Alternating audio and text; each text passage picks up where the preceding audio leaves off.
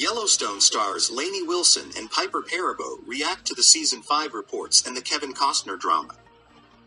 Yellowstone Season 5, Part 1 premiered on the Paramount Network this past November, with Part 2 previously expected to return in the summer of 2023.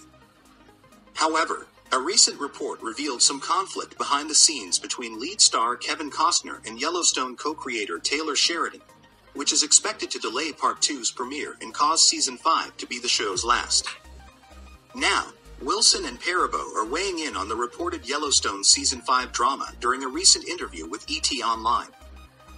The Yellowstone stars have nothing but praise for Costner, and when asked about the behind-the-scenes feuding threatening the future of the series, Wilson says she hasn't heard anything, while Perabo suggests the Yellowstone Season 5 reports aren't to be entirely believed. Wilson: "You know what? I don't know much, but I have a feeling they're going to end it the right way, and there's gonna be more of it. And I'm hoping I'm gonna be back in it.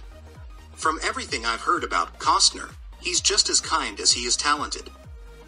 Perabo: "Costner's so amazing. He's such a movie star, and it's so inspiring to be around an actor like that. I mean, there's always a lot of drama when it comes to Yellowstone.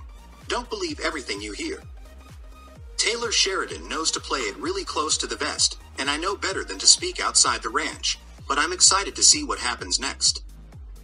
According to reports, Yellowstone Season 5, Part 2 is unable to film because Costner is preoccupied with a passion project, Horizon 2, a sequel to an upcoming Western which he is writing, directing, and starring in.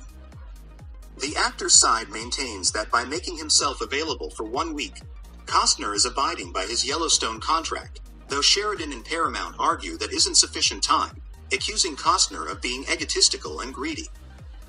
However, as Perabo suggests, the reports may not be entirely accurate.